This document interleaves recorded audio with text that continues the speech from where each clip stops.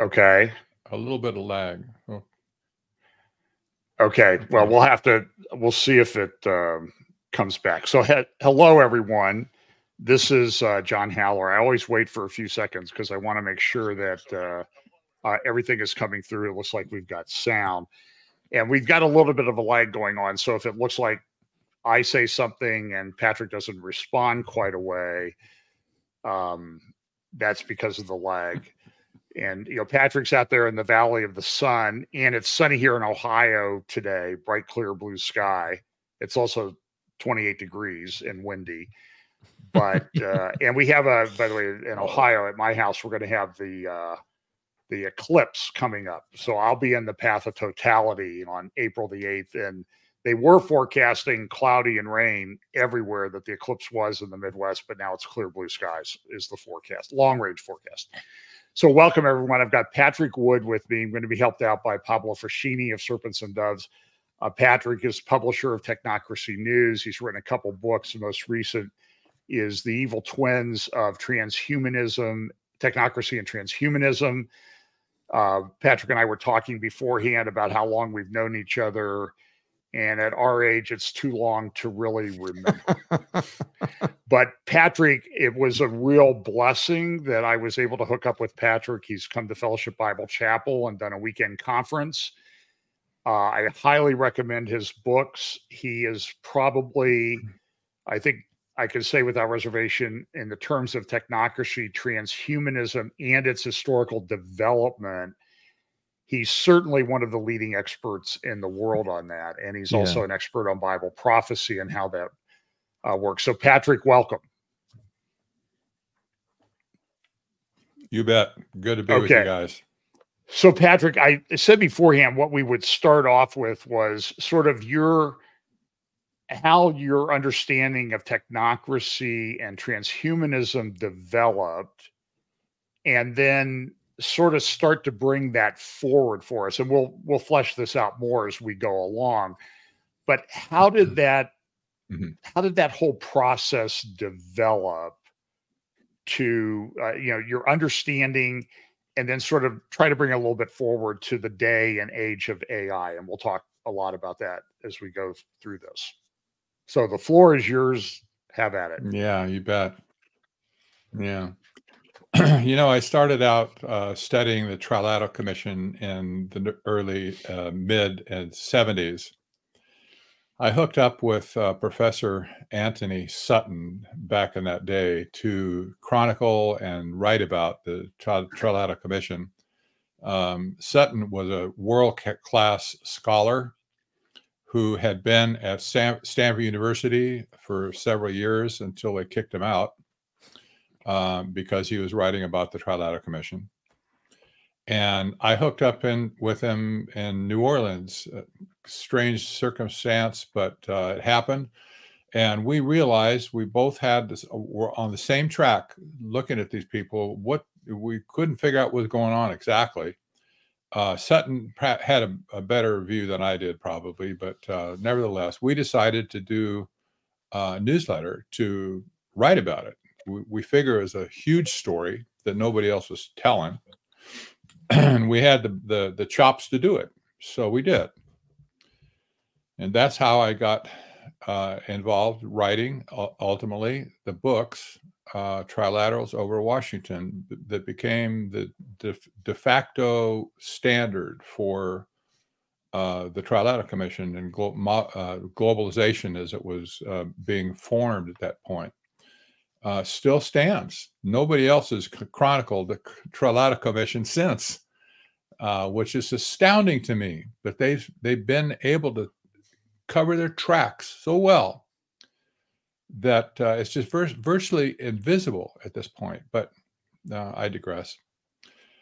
So that was the foundation of modern globalization, period, and a subject. It's defensible. I will defend this to the death. I've got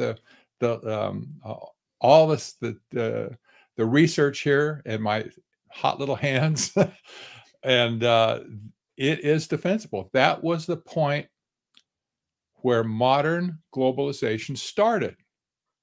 They wrote about it extensively back in that day. It wasn't me saying, we never said anything. We just looked at what they were saying. And I still do that today. Are we talking back in like in the 1920s and 30s, back in that time frame? No, I'm talking about in particular at the founding of the Trilateral Commission by Brzezinski and Rockefeller. Okay.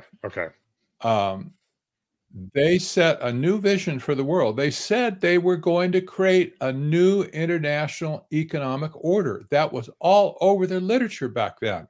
Nobody knew what they were talking about. We did. We figured out a lot of it. We didn't understand technocracy. I wish I did, but at that point I didn't. But they said they were going to create a new international economic order. Well, what does that mean? The people like Rockefeller had all the money in the bank back then to do it, but and they pulled together people from all over the world. There's never been such a group of people like this at that time, from Japan and from Europe and North America. The fact that they had the money to do it and the people to do it should have been setting off alarm bells everywhere, but it really didn't. We thought it would, but it didn't really work. But so I'll forward a little bit. Go fast forward now a little bit.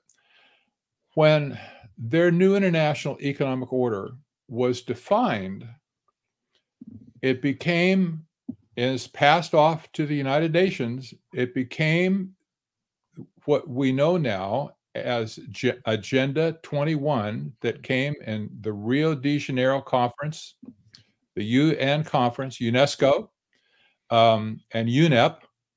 That became the doctrine that they put forth to create their new international economic order. So that's kind of where we're going to, that was 1992. That was 20 years almost from the founding of the commission. This was their doctrine, period. It was crafted by them. The whole thing was written by them. Even, for instance, Gru Harlem Brundtland, who created the Our Common Future book, that's credited for all of the stuff that happened in Rio. She was the mother of sustainable development. That they even say that to this day. And all the doctrines, all the stuff that they come up with at that point. This is what we're dealing with today. That it's morphing into a scientific dictatorship. And when you go back and look what Brzezinski wrote in 1970, his book called Between Two Ages, America's Role in the Technocratic Era. That was the title. He saw, well, let me step a little bit back. That's ugly. Oh, man. Yeah, but I found that picture a long time ago, and I've saved that one special because I think that captures the essence of Zbigniew Brzezinski, National Security Advisor under Carter. And the architect of a lot of modern problems. He served under Johnson too. Right. Oh, he's been around everywhere. And didn't he also come out of Columbia University also? Oh, yeah, he sure did. So, Patrick, go ahead. I'll leave him up for just a moment, just because we look so much better when he's up.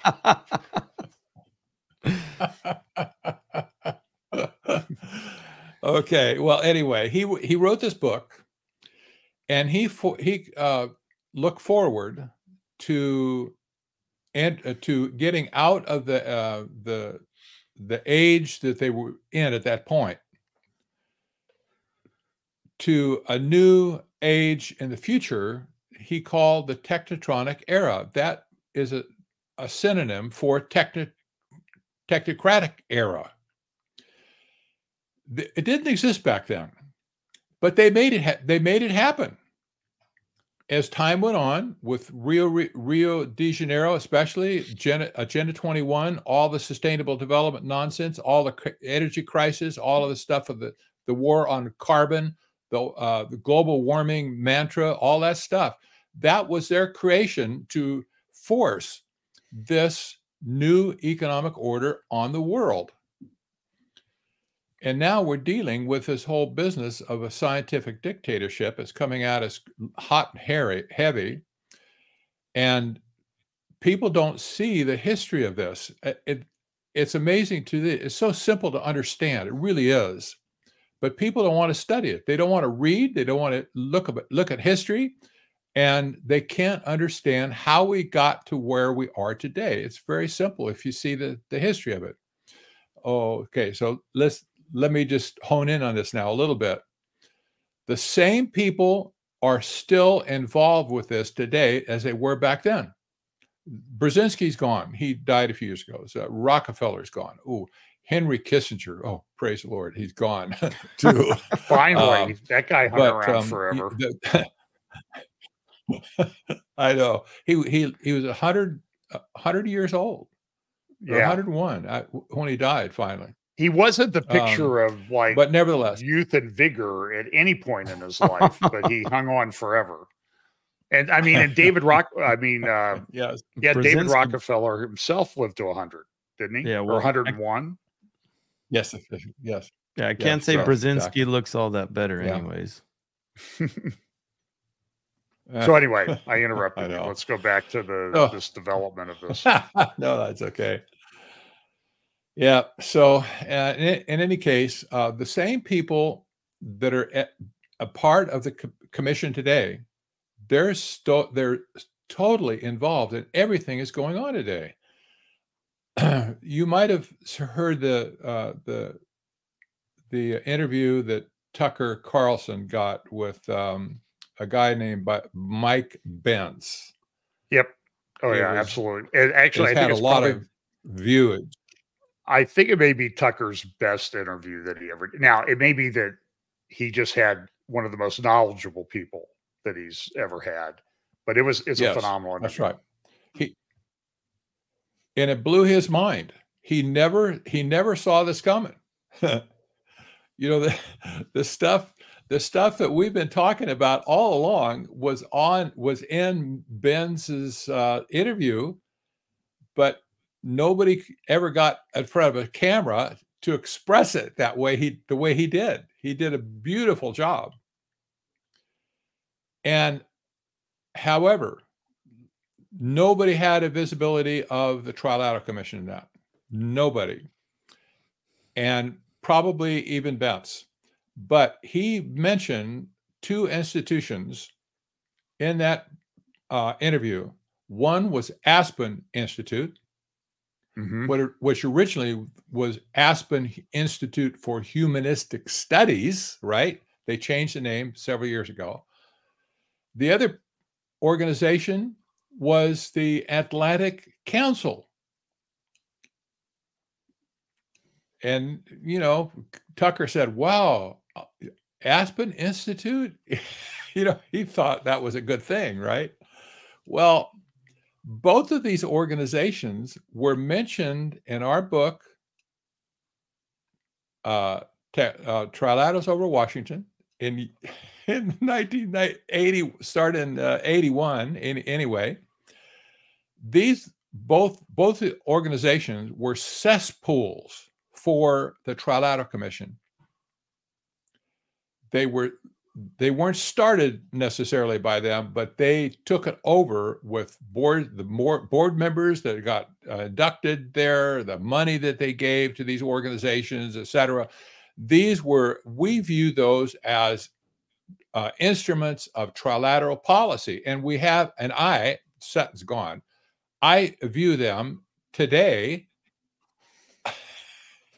Oh, well, you got great. That's Mike there. Ramirez, the great editorial cartoonist. That's his rest in peace Kissinger one on the left, and Zbigniew Brzezinski on the right. Two of the major players of the development. So I'll leave them up for a little bit. Yeah. Go ahead, Patrick. Yeah. So that eyeball is really piercing. He's looking at you. But yeah. So in any case, especially the Atlantic Council right now that he mentioned in this interview, there's been a revolving door in their membership of the board of directors membership, going all the way back to the founding of the commission. So these people are driving the train behind the scenes. Nobody talks about the Trilateral Commission in this way.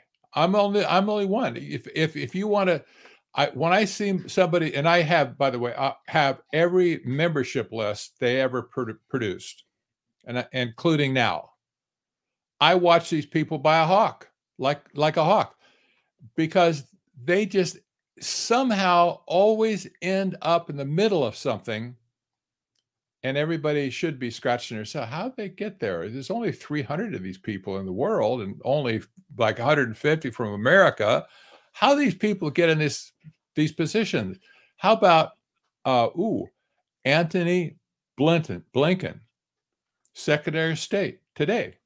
I liked your slip member there, of the Trilateral Anthony Commission. Blinken, because there's sort of a connection there, but that was an interesting slip of the tongue. You can't make this stuff up. It's like they're everywhere. They're everywhere. But what they told us back in the day, because we asked them, well, how do you guys always get to stack the deck? You know, like with Jimmy Carter's administration, all of his members of all his cabinet, one except one, were all members of the Trilateral Commission. Mm-hmm. And they actually had the audacity to tell me, well, we only selected the cream of the crop. Yeah. Well, did they have intelligent leaders or whatever? Wasn't Rick Warren somehow? Well, naturally, they probably would be the. Yeah. Was Rick Warren a member of the Trilateral Commission also for a while? No, he wasn't. He oh, okay. No, he wasn't. Maybe he was the Council on Foreign Relations. Exactly. Yeah. Okay. Yeah. Nobody gets in. Nobody gets invited. Well, there's no application process for the Trilateral Commission. Never has been, and there never will be. You're asked to join. Period. And they said that. This is not me saying. Even the Brzezinski wrote about that back in the early 70s. How commissioners were selected. It was a process. You'll understand this too. It was a process like being tapped for a fraternity when you go to college or a sorority. You know, you wait and hope, get in that big one. You know, then they're kind of gonna come. Somebody's gonna come up again behind you, tap you on the shoulder. Come with me. We're gonna take you to Rush Week. To be inducted in our club. That's how they did it. That's always been the case ever since. So, for instance, when Henry Kissinger, before he died, several years, probably maybe 8 years or so before he died, he got chummy with Eric Schmidt of Google. And Eric Schmidt was tapped to become a member, and he is today. And he became the heir apparent to Henry Kissinger by Kissinger's own choice. By the way, they wrote a book together on AI. Believe that. And okay. So Eric Schmidt, in any case, he was inducted into the club. This is how that works.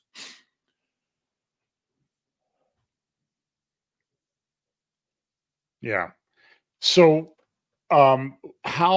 is there a relationship between the trilaterals and the Council on Foreign Relations? Is there some little relationship there, or am I? Yes. make a connection that I shouldn't make. No, yeah. Who's the dog and who's the tail? The CFR has been around for a long time, longer than the Trilateral Commission. But it was all basically the same people in the leadership before, and they formed the Trilateral Commission.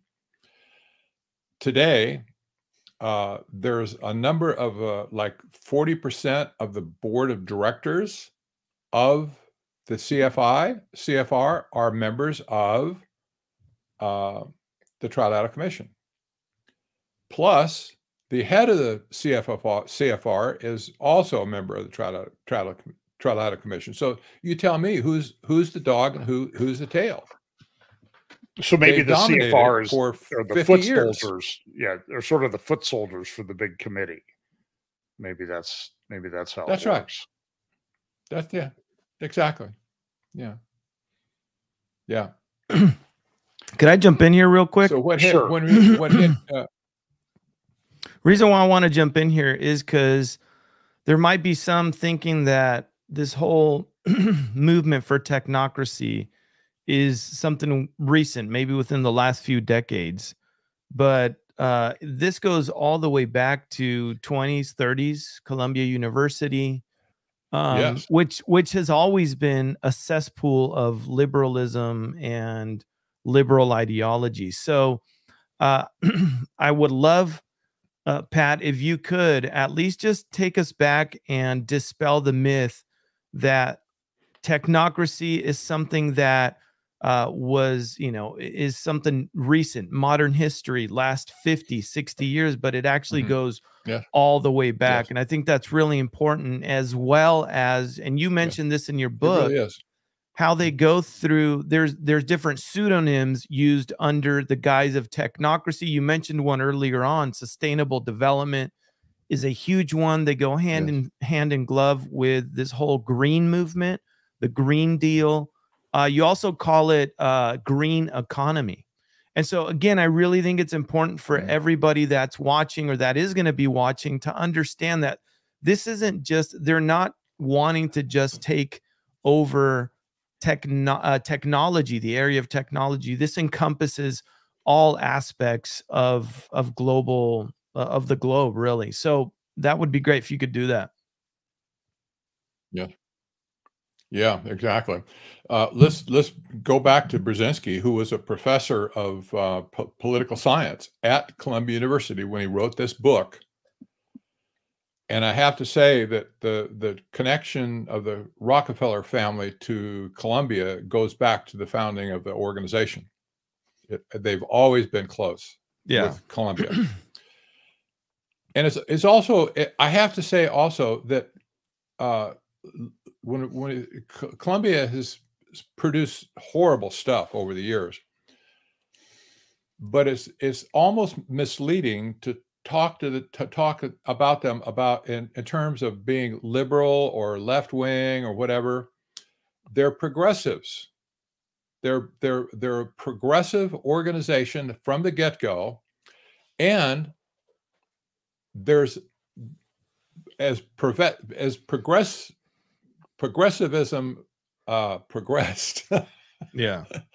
It's split into multiple fingers. We see it in the conservative movement as well as the left-wing crazy movement, and it just permeates everything in the church too. Absolutely. So this idea of progressivism is so dangerous today. But again, I digress. We'll get back to the subject here. Columbia University is where this started, with the Great Depression, with the crash of '29, and people were on the street, they're out of work, there are soup lines. It was a horrible, horrible time from America. These people at Columbia University, in particular, the scientists and the engineers, they thought they could do some better. They really thought that they were the cat's meow. I don't know. They horribly steeped up on their own ego. Yeah. They thought they could do better.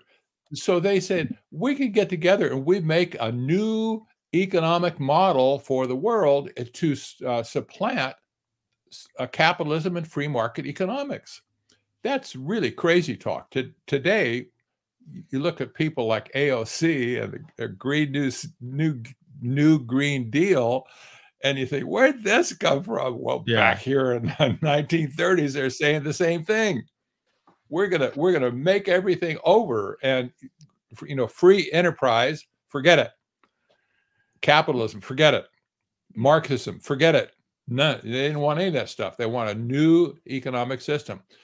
So when they coined this whole idea of a new economic system, it was based on resources, resource management, just exactly like we have sustainable development today. Yep. They want to control all the resources of the world and make them available to people in a ration sort of a way. Well, these people didn't get as much credibility as they wanted back then. Otherwise, they would have been, Hitler would have gotten a hold of it. Yeah. The world would be different today. But it didn't go very well for them initially. They didn't get any money from the Rockefellers back then, or the Carnegies, or the Kellogg family. They didn't get any big money from anybody, and that was partly because one of the blowhard founders of the movement, Howard Scott, turned into be a con man.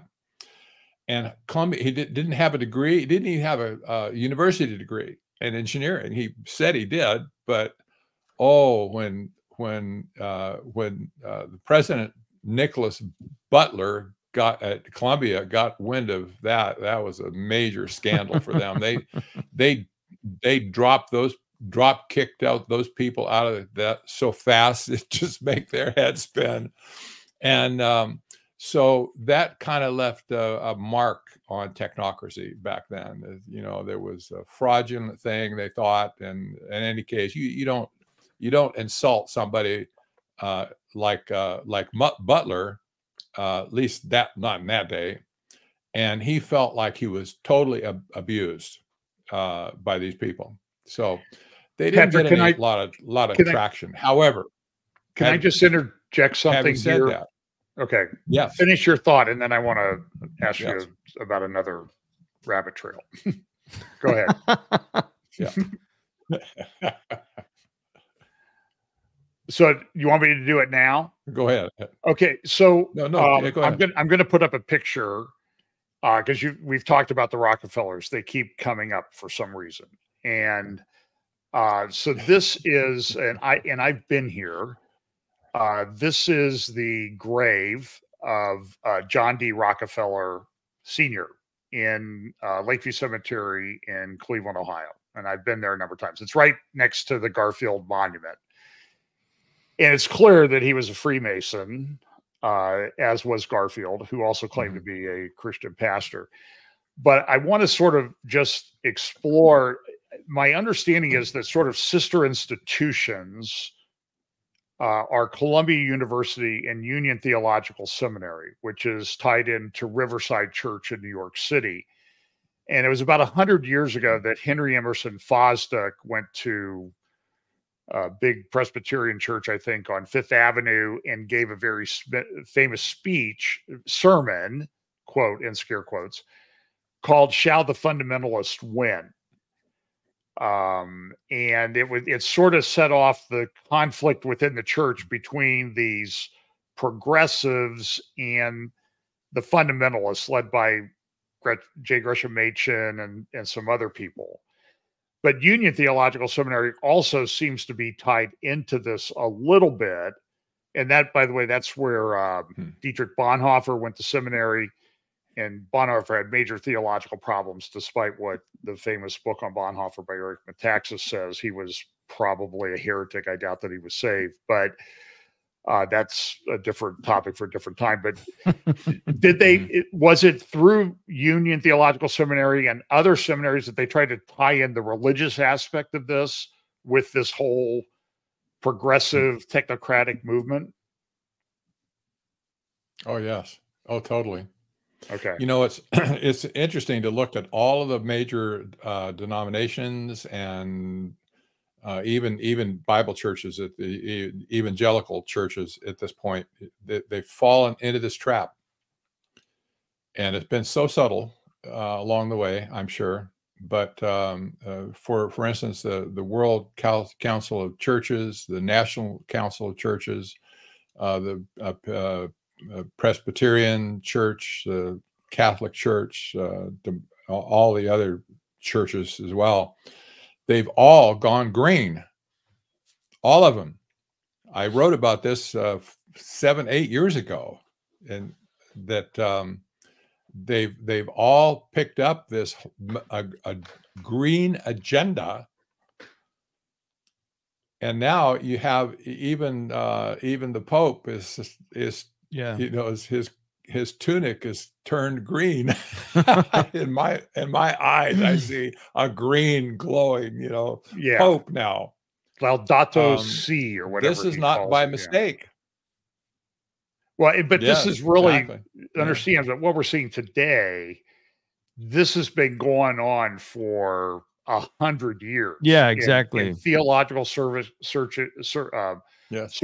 and in academic circles and in government circles. And then, you know, we won't even, I don't think we have time to discuss the Dulles brothers and their influence on this whole situation as well. But anyway, Patrick, go back to what you were talking about, because here's when we take the thread forward. Brzezinski, at Columbia University, Brzezinski picked up this idea from the professors who were still there at the university. They weren't allowed to talk about it. There was reasons for it. They couldn't talk about it openly, but it was clear that he got this message from these other professors along the way, and this is what he incorporated into his book, Between Two Ages. Yeah. When Rockefeller saw that book, that rang the bell for Rockefeller, period, because this was going to be adopted as his new international economic order that he was going to put on the world. It only found utility, in other words, when Rockefeller got his hands on it. And has he brought other people around him in the world, from North America, Japan, and Europe, to frame this whole thing? They did it in terms of technocratic thinking. Yeah. Period. Let me give you an example. This is perfect. We're dealing with China today, big time. China was brought into the global stage by Zbigniew Brzezinski. Everybody in literature will tell you that it was his singular effort that brought Chairman Deng to the United States to wine him and dine him and bring him then into and China onto the global stage. This was a trilateral commission project to bring China into modern society. Their economy looked like North Korea at that point, but they couldn't do anything right. They knew how to kill their people, but they couldn't do anything right. When Brzezinski brought him to America, do you think Brzezinski taught him about capitalism and free market economics, free enterprise? No, not at all. He taught them about technocracy, for a resource-based, engineered economic system. That's exactly what we have today in China. They picked up they were a blank slate. They picked up that doctrine, and it just suited them perfectly. because they had no other thing to weigh them down. So, hey, what we'll just try this. It worked perfectly for them. By the year 2000, Time Magazine, that was one of the original media people that joined the commission back in that day. They said that China, wrote it. The article is still online. It's called "The Revenge of the Nerds" about China. But in that they said China has become a technocracy. They gave the history of what happened in the 30s with technocracy at Columbia University, and the whole nine yards. They said China has now become a technocracy, but nobody acknowledged that at the time, and they still don't. Oh, they talk about the Chi-Coms or whatever, China's Communist Party. That's not where they are today. They have morphed into a technocracy. This is how these people have worked. When Brzezinski's role just didn't start as national or stop with the fact that he was Carter's NSA, and it just didn't stop with one meal or one whatever. He set the course for their education to everything technocracy. And also, at that point in time, as Brzezinski was normalizing relations with China, with the chairman, his name was Deng Xiaoping, I believe. Mm-hmm. Even as they were doing that,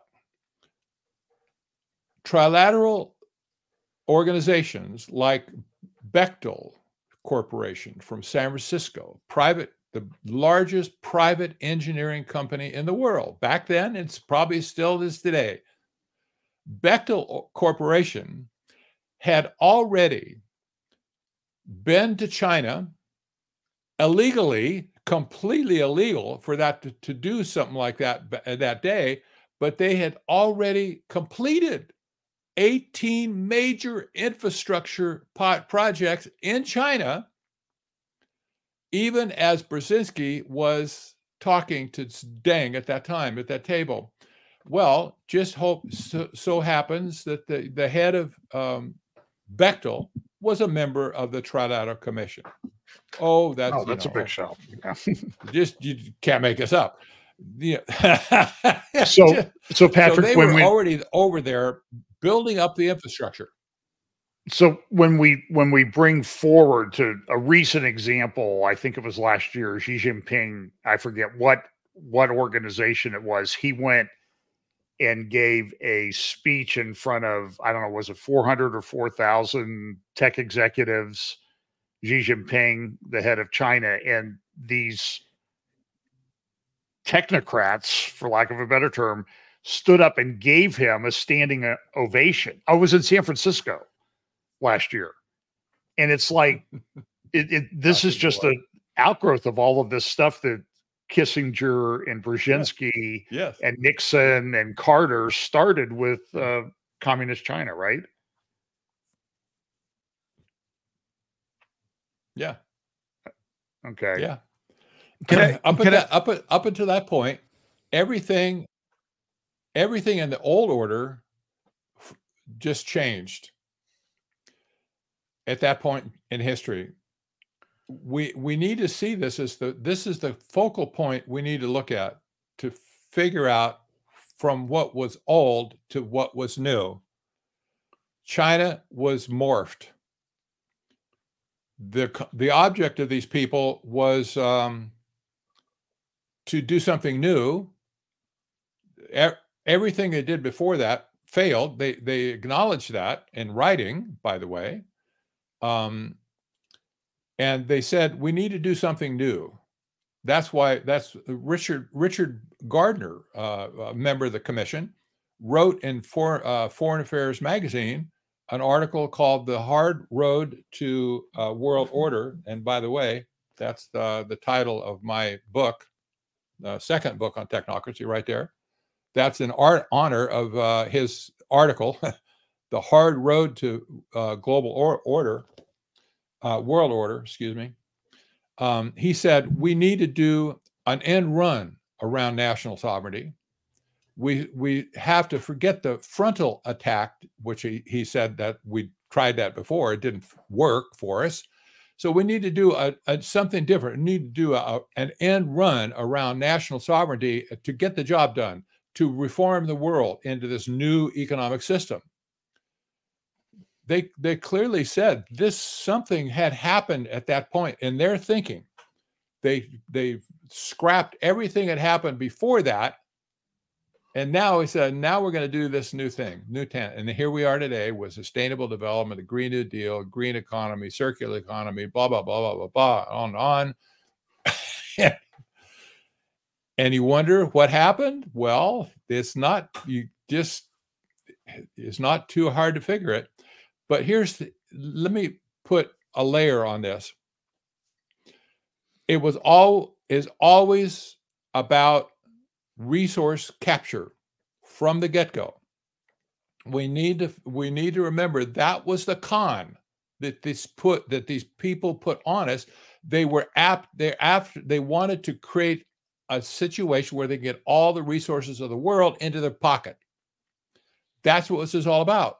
This was what sustainable development is all about, is capturing the resources of the world, take them away from you and me and anybody else, and make sure that you don't have any wealth from it. And now you look at somebody like Klaus Schwab, who told us 2 years ago or 3 years ago now, that by 2030, you will own nothing and be happy.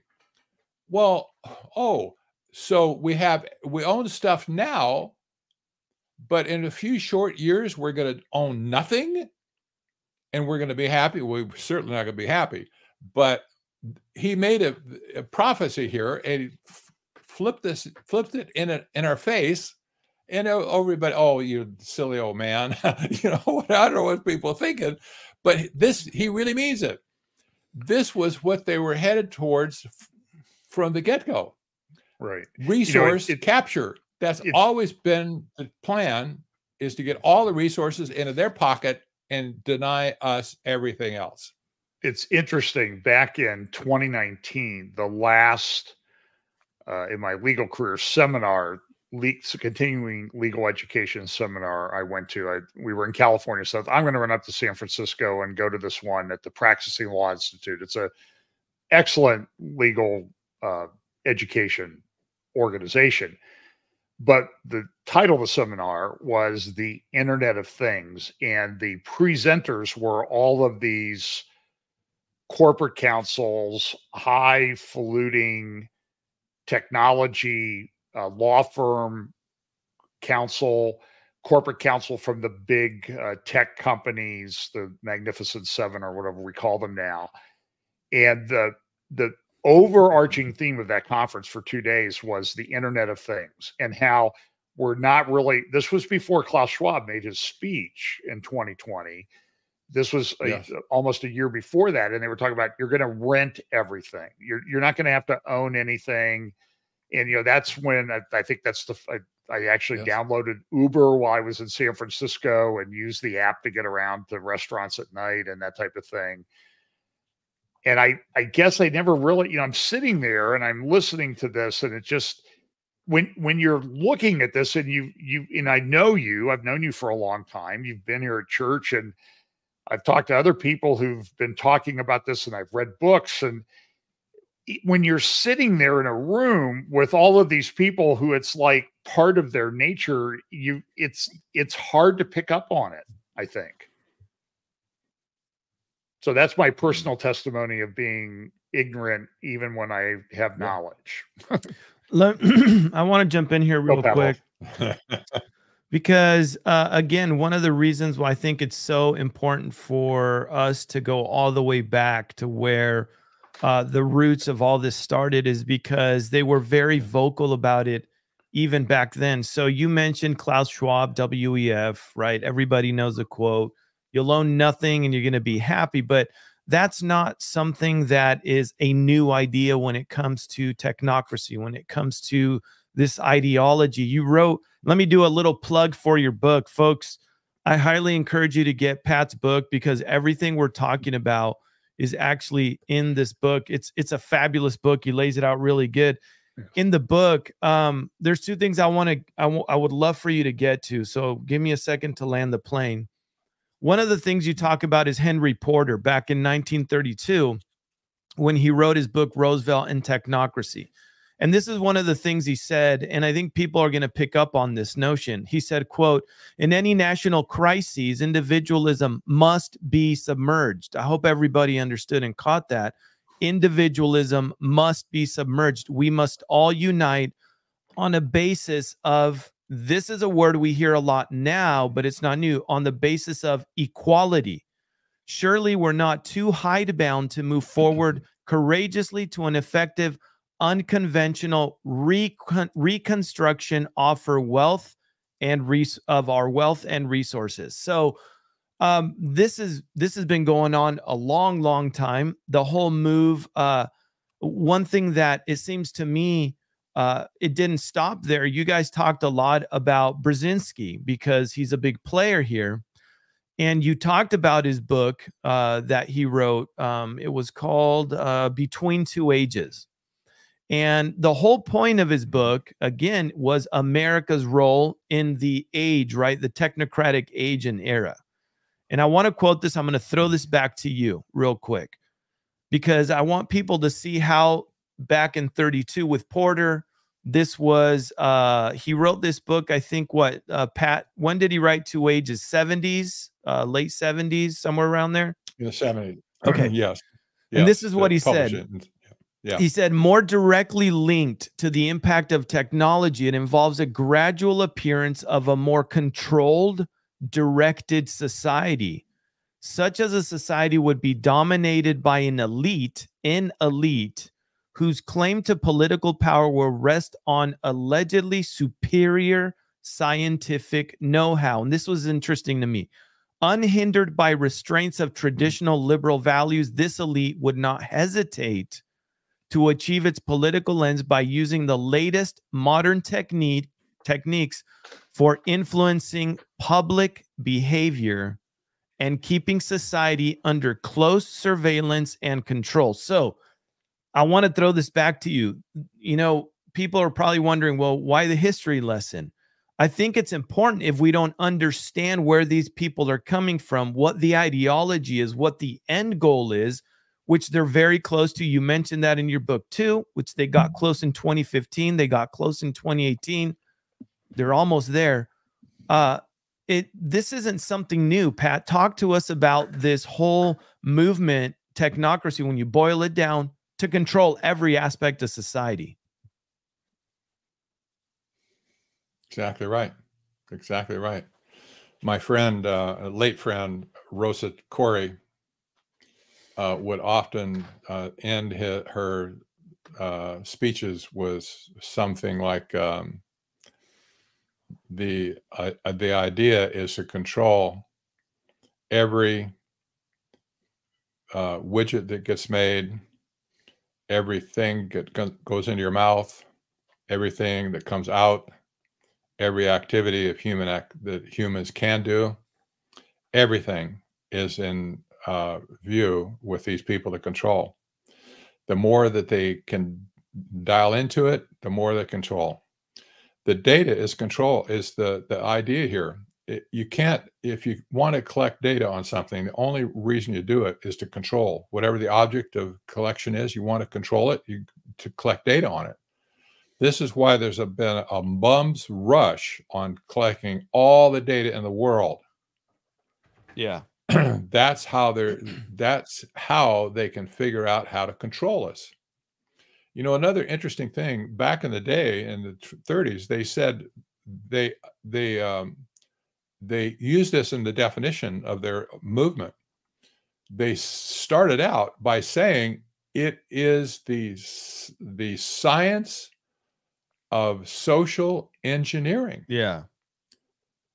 And you say, well, why is that? What does that have to do with sustainable development or some, resource management? Well, they can build their factories. Factories are easy for an engineer to build one that works. You got pulleys and gears and whatever, but the people that work in those factories, they don't act they want breaks, they want, I guess, sick, they got bad attitude, whatever, they want to strike. They can't control people. They found out that the way they wanted to control all the machinery of society. So they launched into this idea of turning social engineering into a science. That, of course, is not a science. Right. It really isn't. It's pseudoscience at best. Otherwise, it's just a con. But this has been a major, major thing all these years with all the propaganda and the social, by the way, we're going to segue into AI right now. Yeah. Yeah. Because AI is the epitome of social engineering at this point. So, they thought, well, okay, we have to control the people who work in our perfect factories. And you have to think too, this was the day back then where B.F. Skinner was doing his experiments with dogs and other animals and other social things like, experiments going on. They misread this whole thing. People are not human. Humans are not dogs. Yeah. They're not just animals, although they thought that we're just animals, but we know better, but they didn't know that. So, they could just make us drool when they ring the bell. Yeah. Yeah. All they have to do is conditioning us. Let me again jump in here, John, if that's okay with you, just because anytime, Pablo, really, go ahead. So Pat, you just talked about collecting data on the masses, because their ultimate their ultimate goal is control of society. I mean, I just read some of the quotes back from Porter in the 30s and then Brzezinski. But one thing that I find really interesting, and again, you just mentioned AI. So a good friend of the ministry, dear friend of mine, I love him like a brother, Ron. I've mentioned him a bunch of times. Ron also, he writes blogs for the ministry as well. But for those that don't know who Ron is now a retired he retired from the FBI as an agent. And we've had this conversation many times. He said when he started in a specific department with the Bureau, I think it was back in 2006 or 7, somewhere around there. Even earlier, they were collecting 1 gigabyte of information on people. By the time he retired in 2000, I believe it was 2017, from that specific department, they were collecting in excess of petabytes, which is, I think a petabyte is 1,000 terabytes. So in just a terabyte is 1,000 gigabytes. So the progression in a few short years, and I'll land the plane in a second here, but I think it's important people understand the enormity of where this is headed. So in the mid 2000s, we were at 1 gigabyte, and in just a few years, they went from 1 gigabyte, skipped over terabytes, and went to petabytes. So you're talking 2,000 times. So the problem is processing power. And so here we have all of this information. John, you've talked about the Facebook data banks and the Google data banks. You have some of those data farms in your own backyard. And so we have these data farms not only in our country, all around the world, but we don't have the processing power. And where I'm coming from is here is, and I'll be eventually talking about this, is the marriage between quantum computing, and artificial intelligence. That is the union of unions that every technocrat in the world is salivating over, because once those two come together, they'll be able to not only process all of that information in a matter of seconds. I mean, I don't know if we're going to have time to even get into them being able to decrypt, and encryption is something big too within technocracy. They'll be able to decrypt. So, Pat, you mentioned AI and this whole notion of control, but I don't think people understand. Talk to us about how close, again, you mentioned it in your book, how close they are to getting their dreams come true. Go ahead, John. Well, let me just add a little bit to that question, because I already had the question come up or comment come up early before we even started chatting that, well, I don't believe in AI. It's not that big a deal. It makes stupid mistakes right now. So why should we even bother worrying about it? This is all just a bunch of fear mongering and hype. Patrick, what say you? Yeah. Yeah, no. When I had my stroke last year, the Lord did he gave me a lot of things to think about. When you can't write, you can't speak, you have to do all this therapy and stuff. I didn't have anybody to, really to talk about or talk to. You just think about stuff. All the stuff that I had in my mind at that point. I had 2 books, actually 3 books behind me on technocracy. And I wanted to, kind of wrestle through, what does it mean? Where are we headed here? One of the major things that I took out of that episode of my life that I really believe the Lord just kind of gave me this thought. And I believe it's defensible at this point. That is, what we're facing today in the world and in America, for Christians and non-Christians alike, is the collapse of reality as we know it. Period. Yep. The collapse of reality as we know it.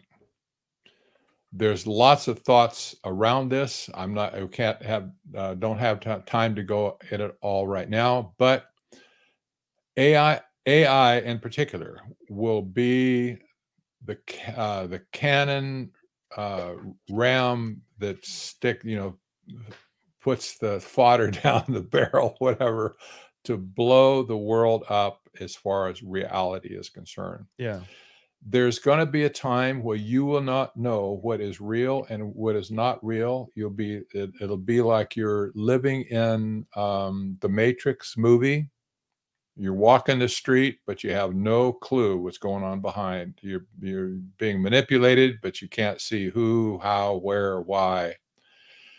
And this reality, I believe, will usher in this new age of total scientific dictatorship, where people can be, the whole herd of humanity will be manipulated as a herd. The problem here for people listening to this, who I don't want to scare the pants off of you, but for those who care, some people won't care. They still got their iPhone, their likes or whatever. Yep. Some people won't care. But for those who do want to, who do care, I don't want to slip into some other alternate universe or something.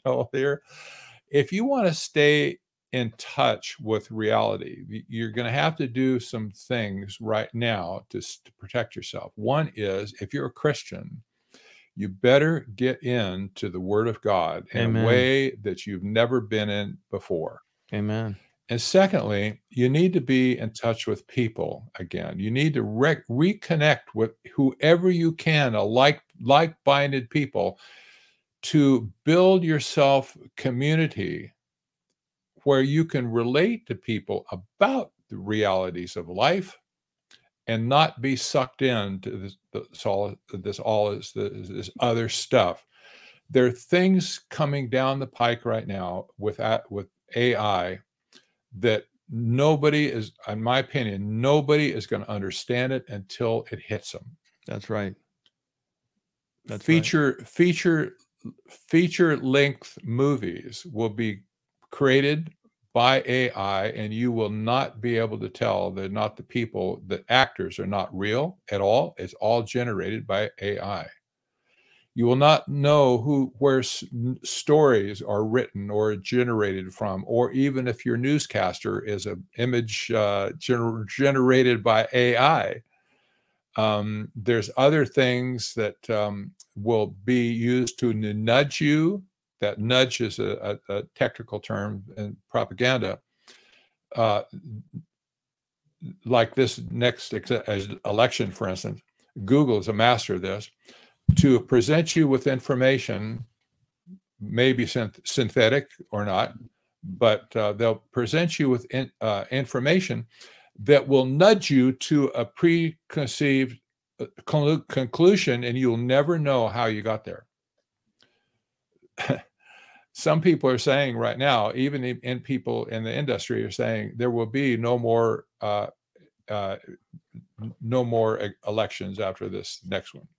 Yeah. So, you know what? We're in some tough times right now. John, am I able to share down here? Present. You should be able to share. Yeah. Okay. Yeah. Let me go ahead and jump in here real quick because let me see. Share screen. Let me see. Which one do I want to share? There it is. All right. I think it's really important for folks to understand and see what. Let me see. How do I share this? You have to click on the screen when you get like doing the entire window, the program. Yep. All right. So it should give you that option. Okay. So hopefully I could do this and share. I've got the screen here. Not sure why it's not letting me share it, but whatever. Oh, there we go. That? Okay. I have to click on it. There Sorry we go. About that.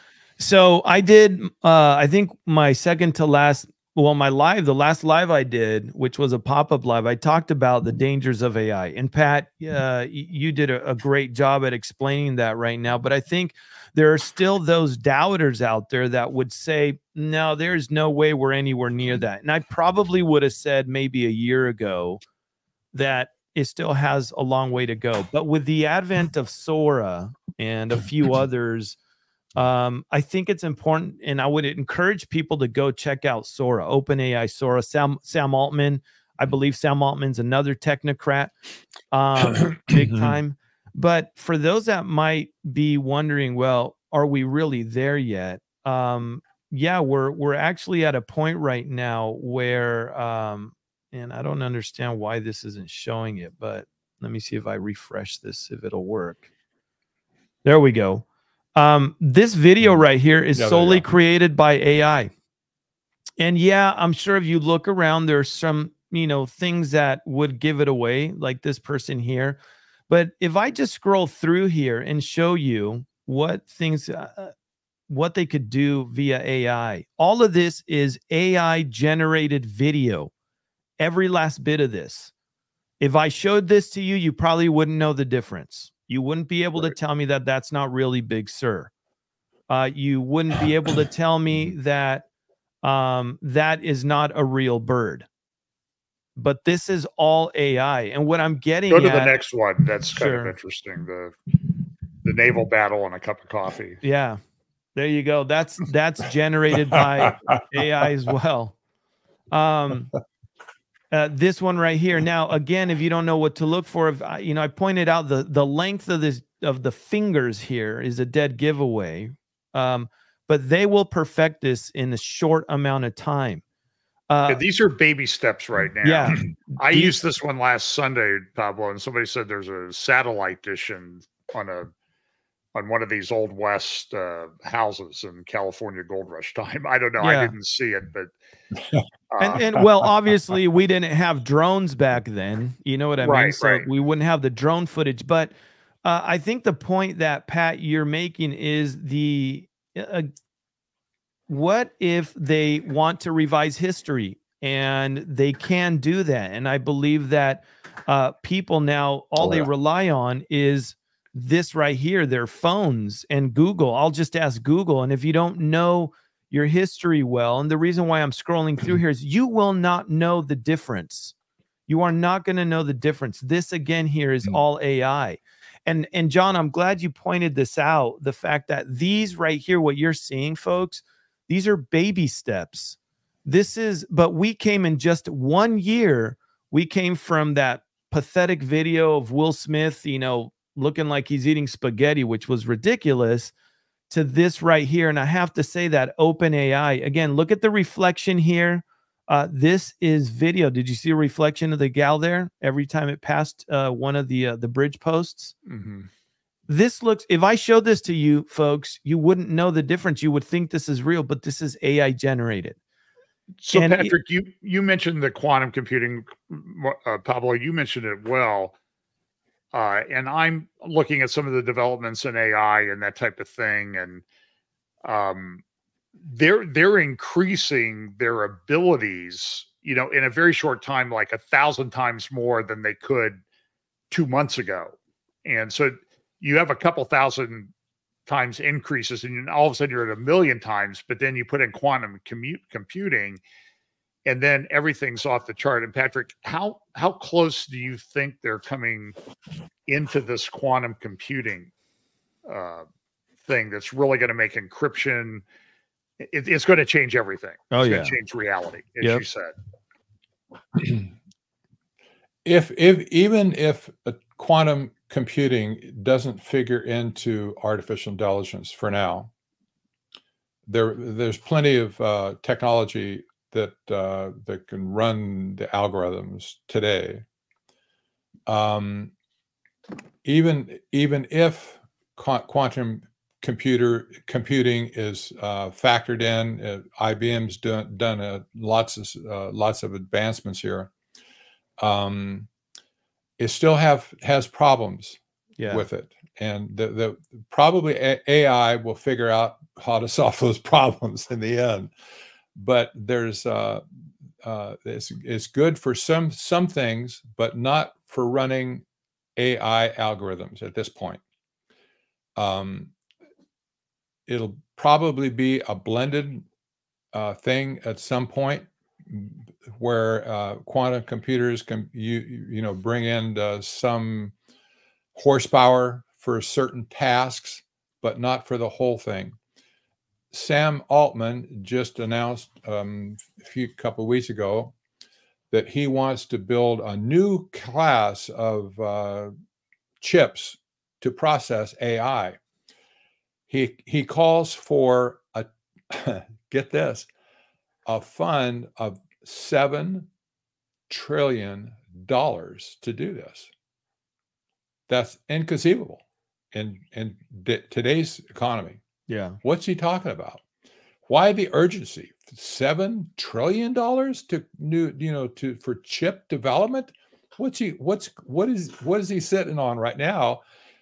Perhaps they might even have what they call artificial general intelligence at this point, where it will use this new technology or need this new technology to work correctly.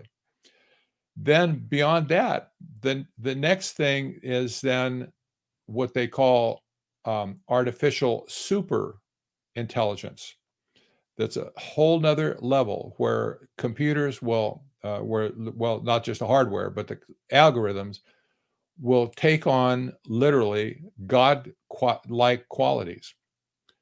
Where I'll tell you what, I see this coming, where AI will be worshipped as God. Oh yeah. Finally. Yeah. In the end. Yeah.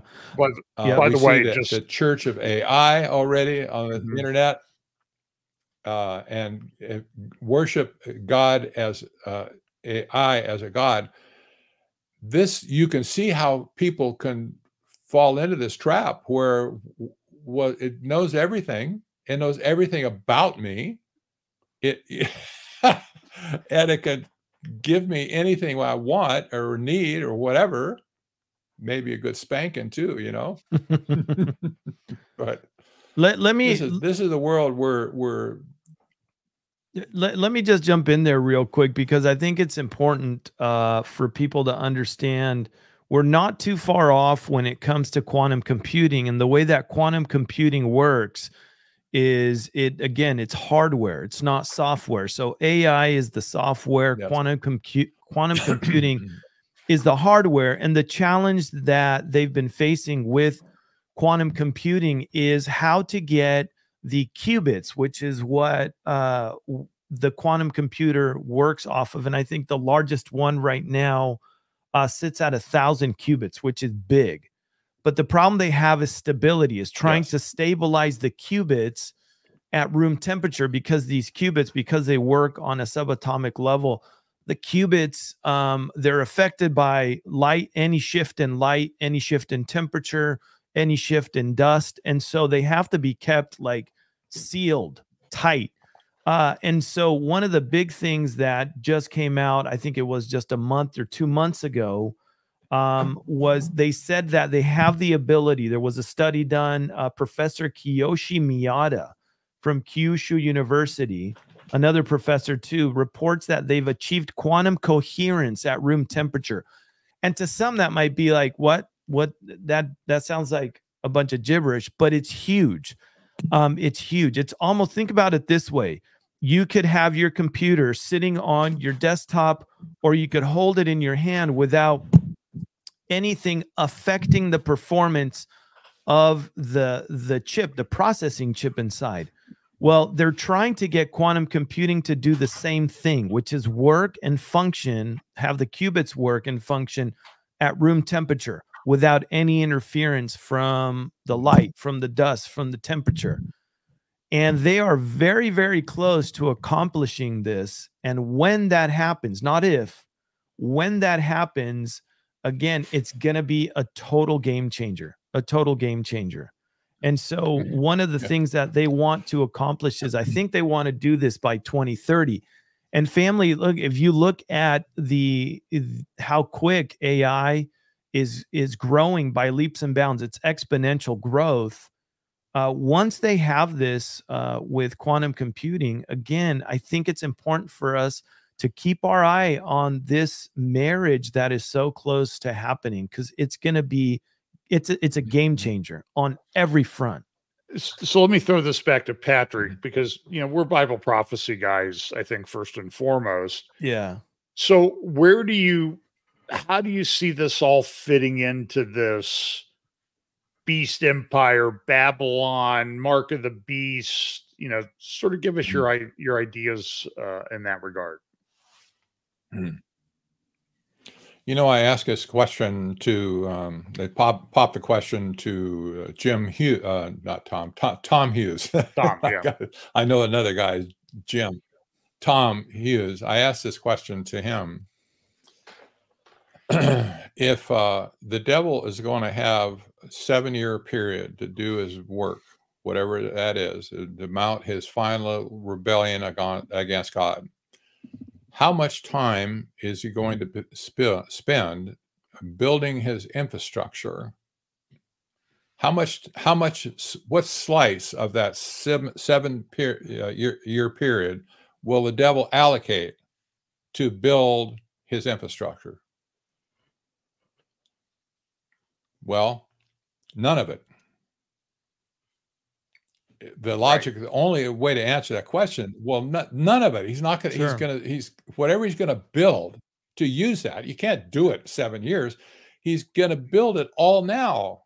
And this really is what we're leading up to right now. Right. The system that's getting put in place right now, I don't know how fast it's going to go or whatever, but I'll tell you what, whatever system that the Antichrist is going to use when he gets in power, it's going to be set by that point to do everything he needs to do. Yeah. So he's just going to flip the switch, capture everybody. That's well. So he'll just the it'll be switch ready has to already go. been Yeah, right. It's going to be ready for him to assume this whole thing.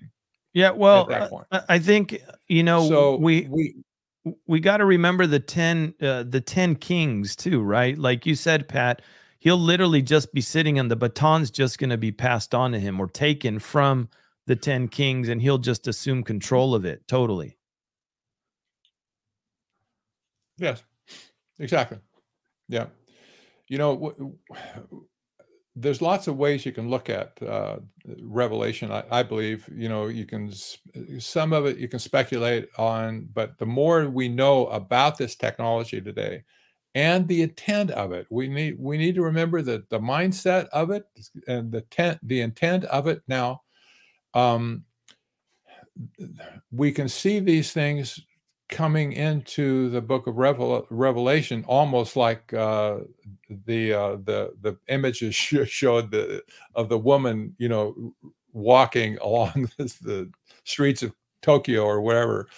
You know, you can see how this is going to be used, but until the Antichrist appears, that's the key for Christians at this point, for sure. When the rapture will occur, when the Antichrist appears, from this period to then, we're likely to see all of this stuff in some form descend on us now. We're likely to see it. I can't, at this point, I don't see any reason why it shouldn't. The question for you know, all the questions that we need to ask today as Christians.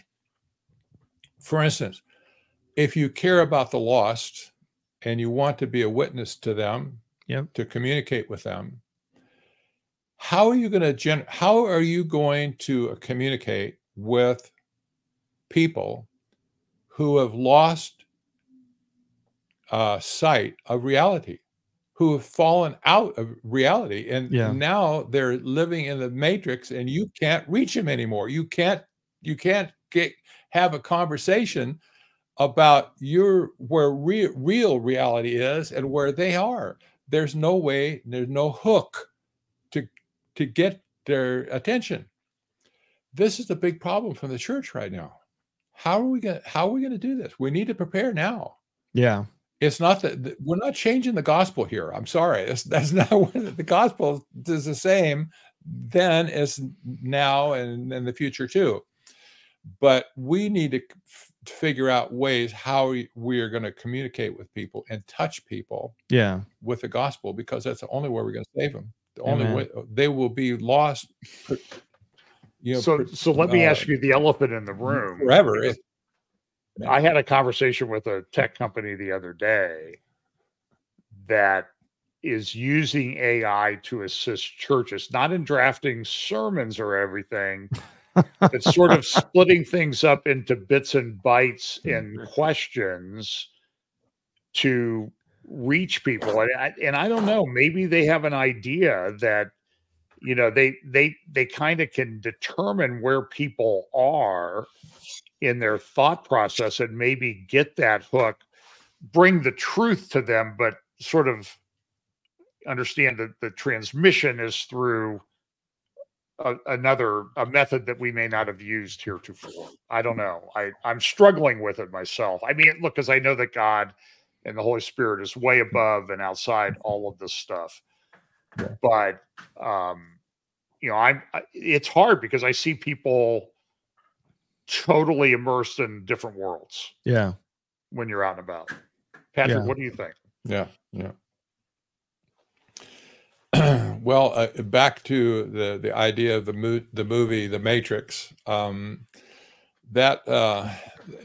Most people don't know this, but that movie that was a showcase of a French philosopher's take on reality. His name was Boulliard, I believe. And he wrote a book called Simulacra. Mm-hmm. Yeah, that's a big word. Yeah. It's a good word. People need to put it in their vocabularies. It can be. I've written several stories, articles about this, by the way, on Technocracy News. In the recent months. That's after my stroke, by the way. This is where I kind of came up with this. Do research and stuff on it. The idea of a simulacrum is that people get divorced from reality to the point where they cannot tell what reality is at all, period. We call this a break, a psychotic break. Actually, that's what psychiatrists say. Imagine all the world walking around with in a psychotic break where they just can't get anything about anything. It's as like zombies, almost. Right. And you look at people walking down the street today with their phones in their hand. You wonder, are we kind of close to that right now? Well, that's probably a picture of what's going to happen. But when the word doesn't roll off my tongue very well. Simulacra is formed. It leaves you with the impression that the reality is there for you, but it's not there. The fact is not there. It's like looking at a mirage in a desert. You see palm trees, you see people, jumping in the water, whatever. When you get there, there's nothing there. There's no reality to it whatsoever. This is what the movie The Matrix was all about, by the way. Go and look at it again. You'll see it. You'll see even to the point where the Easter egg of the philosopher's book is one of the various first scenes, and the first movie. You'll see the book Simulacrum. And it opens up, Neo opens up and gives some people a disc or something out of it. But you'll see that's the tell. That's the tell. That was all what it was about. Yeah. And you can find that book on the internet, by the way. It's been scanned. You can go read it and stuff. It's a very insightful book. Otherwise, the guy didn't have much to say as far as I'm concerned. But this idea of the Matrix, and the basic concept of a simulacrum makes a lot of sense today, because this is where people are headed today. Yeah. When they enter into this state where things look like it could be real, but it's not. And they flipped out. They just flip out into this other reality. So, this is where I think we're headed, and it doesn't really. We don't have to have ASI descent on us. Not even necessarily at this point AGI. Sure. Maybe it'll at some point going to push us over the edge, but we're almost there for a lot of people. Right there, right now, they're almost in that area where they are entering into a simulacra already. Yeah. Can I jump in here real quick and kind of shift gears a little bit? Because I would love to get either one of your takes on this, whoever wants to go first. Let me just kind of frame it this way. Going back to quantum computing, it's important to... So the way a quantum computer works is like a traditional computer. It works on think of an on-off switch, right? An answer is either yes or no. It works off of zeros and ones. And a quantum computer, the crazy thing is that within a quantum computer, the answer can exist all at the same time. So it's on and off all at the same time. And that's why the processing speed on a quantum computer is beyond lightning fast. So my question is this. When it comes to global powers, I know that there is a race right now to be the first ones to obtain true quantum computing power. Because the day that whoever is able to acquire true quantum computing power, whether it's, I believe, at room temperature, encryption will be a thing of the past, because a quantum computer will be able to break any kind of encryption, cryptography, really, any kind of encryption in a matter of seconds. Yeah. And so where does that put us on a global level of security, right? Because every government has certain levels of data encryption. I know every iPhone has data encryption, but if we're talking about getting to a point where that no longer exists, a government can now hack another government in a matter of seconds and decrypt all of top secret information, it seems to me that we're headed towards a true one world government where there are, as in the movie Sneakers, I don't know how many people saw that old movie with Robert Redford called Sneakers, too many secrets, right? C-Tech astronomy. There won't be anymore. So I'd love to hear what either one of you, Pat, you or John, what is your take? Is that something that you guys think we're gonna morph into? It seems like it, because with the advent of quantum computing and the advent of decryption, how's that gonna work? Go for it, Patrick. That's interesting. I don't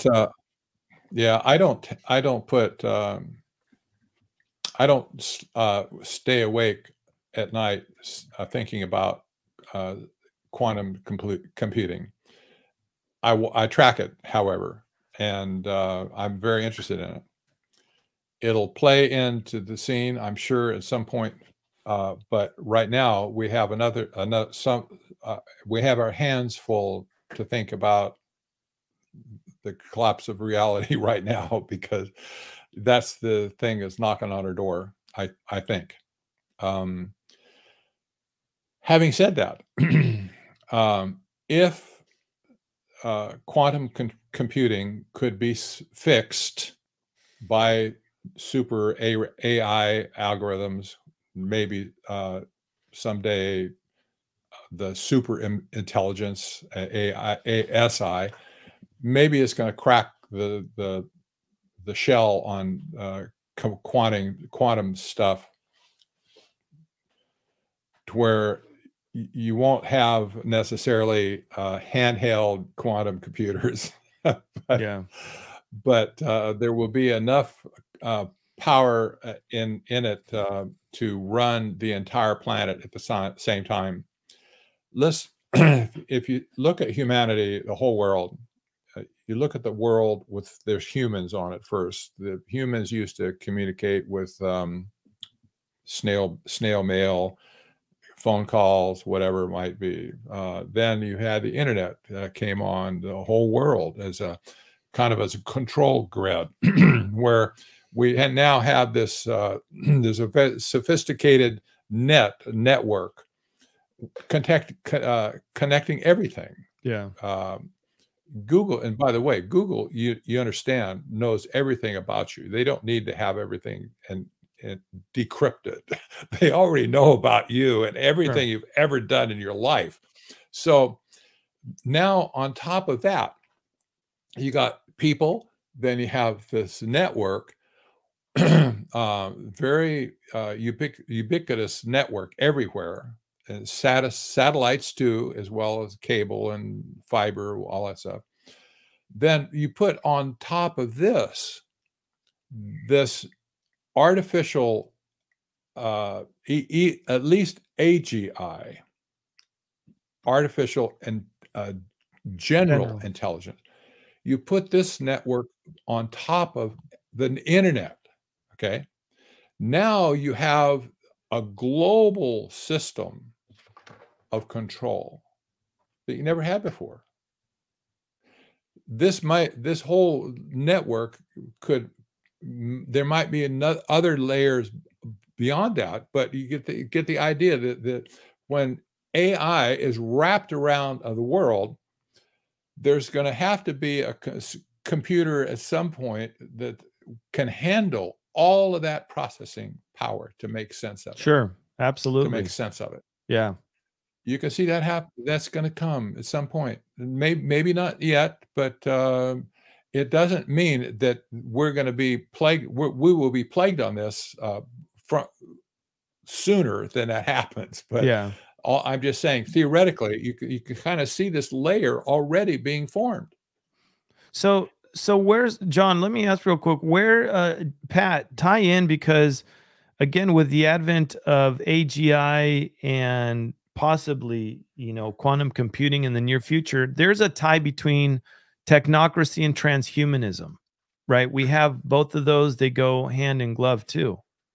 And so, how is that going to work out? Because a lot of Elon Musk, who is a new technocrat, you've got Sam Altman, but Elon Musk is at the forefront of all of this. With Neuralink, they just had their first clinical trials on Neuralink. Where do you see that going? How do they tie hand in hand? How do they go together? The quest for immortality.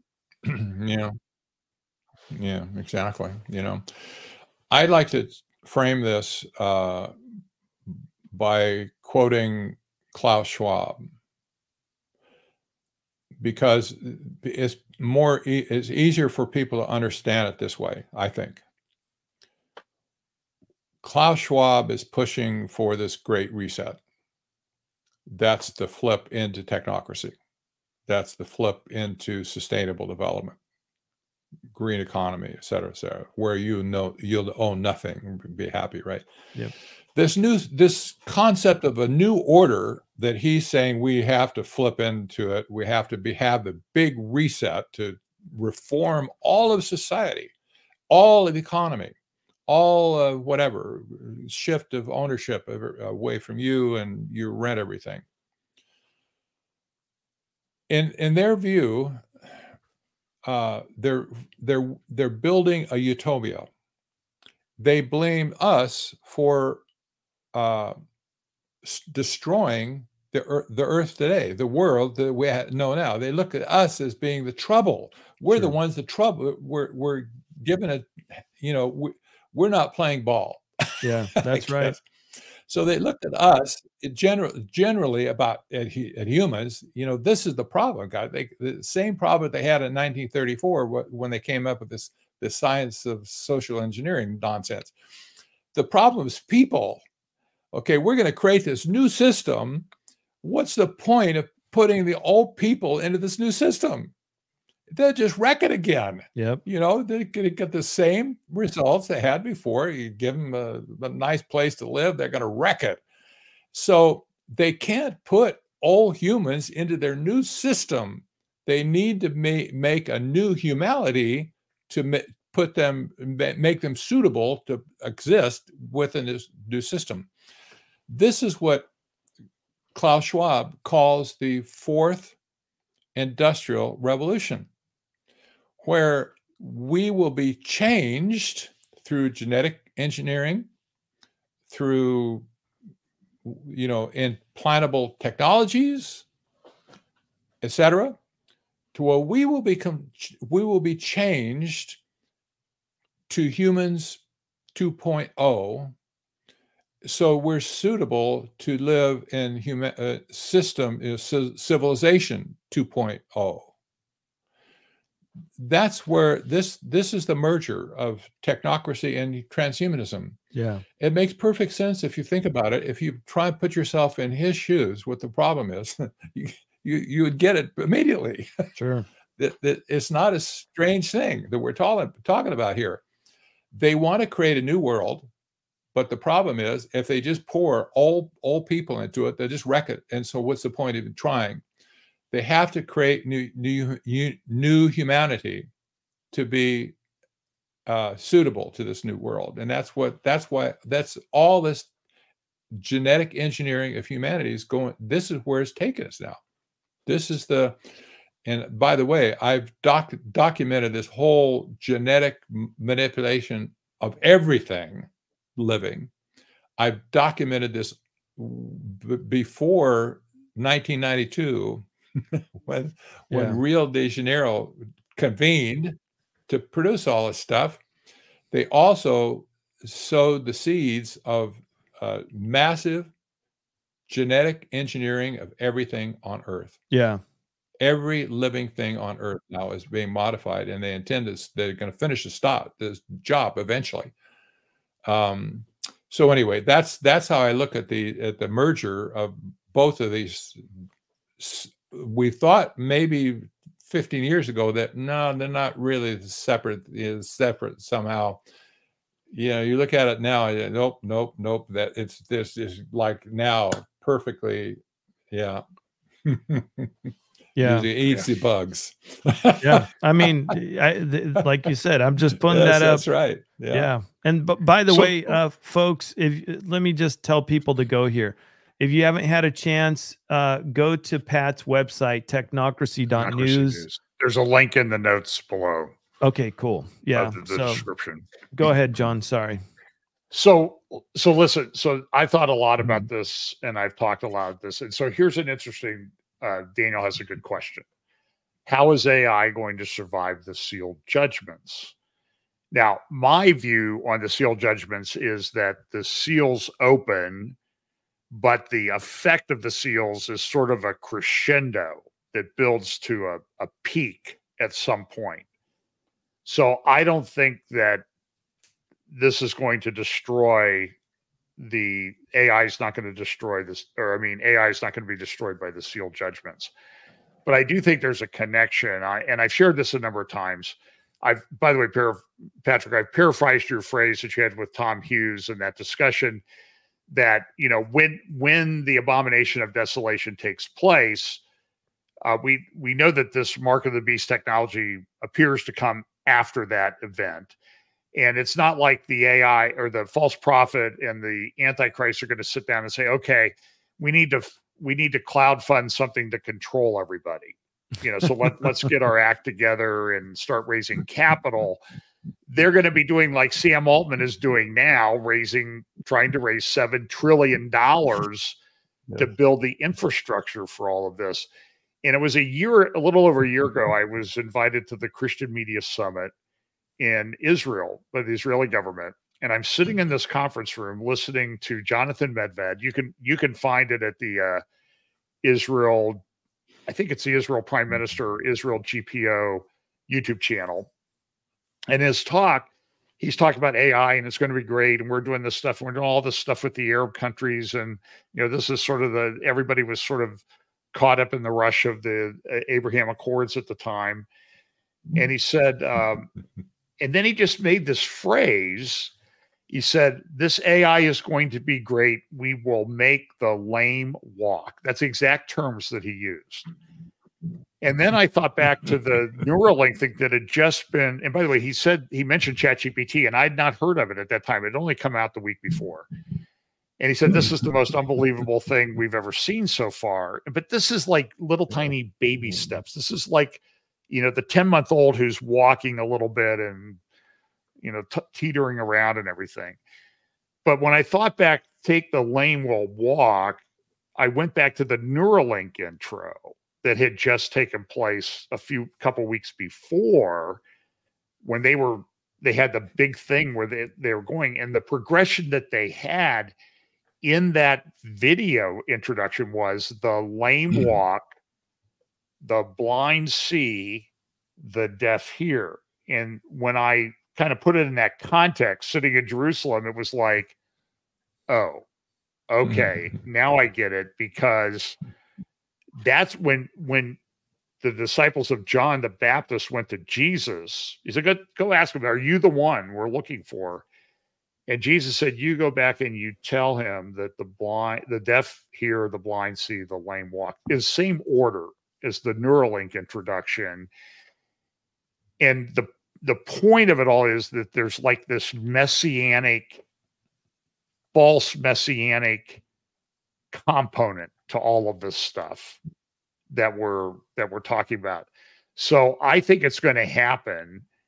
And, when this happens, it's like you mentioned Klaus Schwab, Patrick, he talked back in Chicago in 2017, and he mentioned it again at the World Government Summit, the exact same phrase, that the fourth industrial revolution will be characterized by the fusion of our physical, digital, and biological selves. And he says it with that kind of Dr. Demento, phraseology that I can't really imitate. And then, and I also put up a picture of a Davos forum that they had 7 weeks ago, and it was called Quantum's Black Swan. So these are the technocrats of the world talking about a black swan event. They're catching up with the conspiracy theorists in some respects, but the general manager, the GM of IBM Europe, Middle East, and Africa, Anna Paula Assis, and I apologize if I pronounce her name wrong, ASSIS, which is kind of an interesting spelling for a last name in this context. It's like, okay, you were born for such a time as this. But she said, so the question that was posed to the panel was, is this going to lead to a cyber Armageddon, all this AI stuff? And her answer was yes. But don't worry, we're already working on developing algorithms to get around it. And so it's in the context of everybody, we talk about Bible prophecy and everything, because it's very important to us. And, we all have different views about how this is all going to work out. But I sort of look at the convergence and the acceleration of all of these different lines of Bible prophecy that are happening right in front of us. And it's stunning. And I wish I had $1 for every Bible prophecy expert guy that I talk to and that says, I never thought I would see this. Well, so the question then becomes, so how much are we going to see before we're out of here? And the answer is at least everything we've seen so far, and probably a lot more. That's my sort of stock answer to that.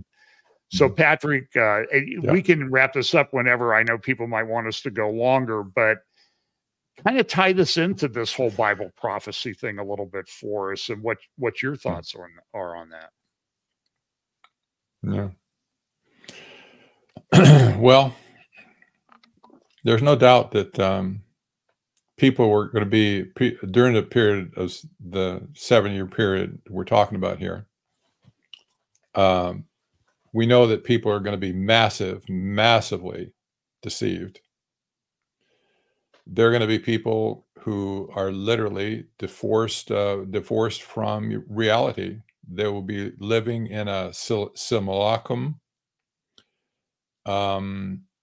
not able to tell what's up or down. They will be presented with the idea that the Antichrist is Christ. They'll be convinced of that. That's why, when people think of the term Antichrist, you don't think about somebody coming out and smearing the image of Christ. No, he comes as Christ, a substitute, an image of, but it's not him. And if people get convinced that he really is the Christ, they'll do anything to support that thought completely. That's the image you see at the very end of when Armageddon takes place. You see all the people in that valley, and the wars going on at that point. When Christ comes in the air, they level their weapons against him, thinking they're going to shoot him out of the sky. Because in their mind at that point, they're going to see whoever that person coming is, they're going to see him as Satan, where they need to shoot him out of the sky because he's going to wreck their parade. They think the Antichrist is Christ. No, this other guy coming in the sky, that's not who we know as Christ. We're going to shoot him out of the sky. We see, and you say, well, I like to get into people's heads, like what would they be thinking at that time? Well, how could they possibly get to that stage? Well, it's when you look at what happens with when the concept of simulacra takes place, you can be convinced of anything at that point that's not true, but you'll think it is true. They will be so convinced along the way, they will be so convinced that this person that they're looking at, that we know now as Antichrist, they will absolutely believe he is the Christ, period. They might even use the Bible to support it. At that point, he's the one. Yeah. He's walking among us now. He's the savior of the mankind. He's the end all and all, whatever. He's the miracle worker who feeds everybody. You see this play it that way. It's really weird. But this is the problem we have. This is why I got alarmed on this concept of simulacra after my stroke, especially when I see the possibility of people today slipping into this condition. They're going to be they'll be prepped for this time later, where they won't be able to get out of it again. In fact, it's going to be at some point, and when we talk about the concept of getting a number, worshiping this beast, and you get a number, and you're going to be able to buy and sell whatever. That's just feeding the loaves to the fishes, and fishes to the people. This is just provision, divine provision for those people who are willing to worship the beast. And that the context, by the way, of that whole passage is all about worship. Who are you going to worship? If you're willing to worship that Christ, then you'll get the provision provided by the number. Otherwise, you'll be killed. If you're a Christian at that point, if you accepted Christ at that point, you won't worship. You'll refuse to worship that Christ, knowing he's the false Christ, and you'll be immediately killed. You won't be able to survive in that system at all. So this is deep stuff. I know I'm talking about deep stuff here. Simulacra and simulation. You can find that, by the way, for a while. What we're talking about here. Maybe. You can find that on Google Books. Pardon? You can find that and read that on Google Books. I think it's free. You can. Yeah. So, yeah. It's such an interesting. I mean, Jesus gave us the antidote. Was when someone says, "Oh, the Christ is here," don't believe him. Yeah. I mean, he sort of closed off for the true believer that avenue, but it's a time of great deception and delusion that we're not entering. We're already in it. The question is, how much further in it are we going to get? Yeah. And so that's why your advice earlier about being in the Word of God, absolutely, and being in community with other believers is extremely vital. Yeah, absolutely. I agree 100%. Yeah. I'm just going to jump in here and say that I'll piggyback off what you said, Pat, that so Satan is the master counterfeiter. And I think if we look back at everything that we've just talked about, everything we've just covered, is what Satan is doing is obviously he wants to counterfeit, and he's going to counterfeit the Trinity. He's going to counterfeit God. He's counterfeiting reality. And so you can kind of go down the list because, again, he is the master counterfeiter. And I've said this a billion times. I will continue to say this. In Matthew 24, I believe it's verse 4, Jesus told his disciples, "Take heed that no one deceives you." That was the very, very first thing that Jesus said was going to be a marker of those days, right? And if we're seeing such massive deception brewing on a scale we've never seen before, I too agree with you and with you, John, as well, that the most important thing that we can do right now is, as believers in Christ, is to get the Word of God, get into the Word of God and get the Word of God into us, because that is going to be the only way to not be deceived. Because again, we are entering a place of all kinds of deception. Even some folks might say, well, you know what, at least it's not in the church. At least we could trust what's coming from the pulpits. We could trust the things that are coming out of the church, which I would say, no, you can't, not anymore. Yeah, there are those rock solid churches still around, but they're far and few. And even with what's coming out of the churches nowadays, John, you've talked in detail in the past years, I mean, about the heresy coming out of a lot of the churches with the advent, of guys like Andy Stanley and et al. So this isn't going away anytime soon. I think what we're seeing right now is we're seeing this massive buildup. The pressure cooker, per se, is brewing, and there's no pressure release valve that's at the top of that pressure cooker.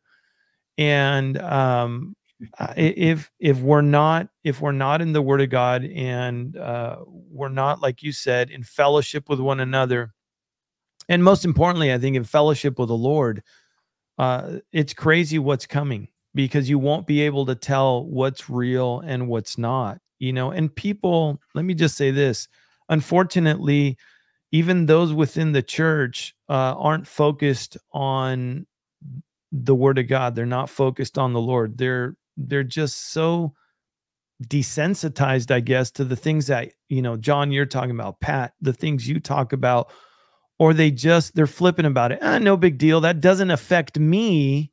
So who cares? Why should I pay any attention? And that's exactly the place that Satan wants people to be, is he wants them to be in this place of indifference. Who cares? It doesn't affect me. I've got my lattes. I got my phone. I got my shows. I got my Tesla. Life's good. And that couldn't be farther from the truth, because we're going to be entering a period which is going to blow people's minds. And if you're not ready for it, So we're approaching about 2 hours. We're about approaching 2 hours. So Patrick, why don't you kind of tie it up for us, and I'll have a few more comments to make about some upcoming things. And by the way, you're doing a conference on free speech, I think, next week that people can register for. There's a link in the notes, the show description. That's right. Yeah, with Alex Newman. Go to and Citizens others. for Free Speech. Yeah, exactly. Very, very big. I would add issue. Yeah. So go ahead. I would say add to the just add to the thought of the biblical studies, whatever, being the Word. Don't think that the Word or even the written Word is not going to be your magic amulet to get out of this stuff. Jesus was careful to make this concept stick to the in the minds of the apostles and his disciples back then. The people, or the sheep, are able to discern the voice of the shepherd. That's a little bit deeper than just, well, I'm just going to read the Bible. Lots of people read the Bible and never hear the word of the Lord at all. But the idea is that he is our shepherd, and we need to hear his voice in a way that not audible necessarily, but we need to hear his voice speak to us individually. And that's like, okay, that's why you read the word, but that's different a little bit. There's a different sense of it when you're listening to him speaking to you. Yeah. I'll just leave it at that. Okay, good thoughts. Pablo, you got any final thoughts? People get ready. That's it. I quoted that song Crystal Lewis used to sing. That song. Yeah, that's a beautiful song. People get ready. Jesus is coming. it doesn't matter. I'll be honest with whoever's listening. At the end of the day, what really matters is it's not your view on whether it's pre-tribulationalism, pre-wrath, any of those. To me, those don't matter. Sure, you could hold those views, and I know I might get a lot of heat. I think what matters most, and what should matter most to anybody, is knowing Jesus Christ as your Lord and Savior, because those issues, though, yeah, we could unfortunately argue pretty heavily about, those are peripheral issues. Those are issues that are non-salvific. And at the end of the day, the only thing that matters is if you know Jesus Christ as your Lord and Savior. And all of the stuff that Pat talked about, that John talked about, that we brought to the table, if you don't know Jesus Christ as your Lord and Savior, it means nothing. It really doesn't. What's coming in the near and far future is literally hell on earth. But as I always like to tell people, you don't have to go through that. Why? Because Jesus Christ offered himself as that sacrifice for you and for me, so that we wouldn't have to go through that. That's a byproduct. But most importantly, I think it's important to remember that we've sinned against a holy God. And for each and every one of us, it's important to understand that, and to surrender ourselves and realize that he is God, he is King of Kings, he is Lord of Lords, he's the Alpha, the Omega, the beginning and the end, and he is coming back. And at the end of the day, I just want to encourage you, as I'm sure Pat and John would too, is if you haven't called on the name of the Lord to be saved, don't put it off. Don't put it off till tomorrow. Don't say, you know what, I'm going to clean myself up and then I'm going to come. No, just come to Jesus Christ just the way you are. Let him clean you up and surrender your life to him. Call upon the name of the Lord to be saved. I really think it's important. That's a decision you don't put off, because it's the most important decision you're ever going to make. Right. Okay. Well, thanks, guys. So listen, folks, I want to do more of these. We did one last week with Britt Gillette and Scott Townsend and Tom Hughes. I have one coming up. I'm not going to stream it live probably, because it's going to be at 3 a.m. tomorrow morning. I'm going to do an interview with, so I'll post it later, with Jonathan Spire, probably one of the leading military Middle East geopolitics reporters out there from Israel. A good guy that I've met and become friends with, and Simon Barrett from Middle East Report in the UK on, I think it's on Revelation TV, is going to help out with that interview. I like to bring somebody else in my way, like Pablo, to help, because I just don't want it to be my focus and everything. And then next week, I'm going to do a talk. I think it's on the 6th. I'll be posting links on my social media. With Carl, I always say his name wrong. I'll say Carl Techrib, and Dr. Mike Spalding. And by the way, Dr. Mike Patrick said to say hello to you. So, so we'll be doing that next week. So just look for those things on the FBC YouTube channel. I also do a little Q&A with Tom Hughes on Tuesdays at 2 p.m. Eastern, 1 p.m. Eastern, 11 p.m., 10 p.m. It's at 1 p.m. Eastern and 10 a.m. Pacific. So you can watch those on Hope for Our Times. So anyway, everybody, we're going to sign off now. Thanks. Links in the thing below. Register for the Free Speech Conference with Patrick. And I'm going to end the stream, and I'm going to talk to Patrick and Pablo off air for just a second. Thanks so much for watching. We really appreciate it.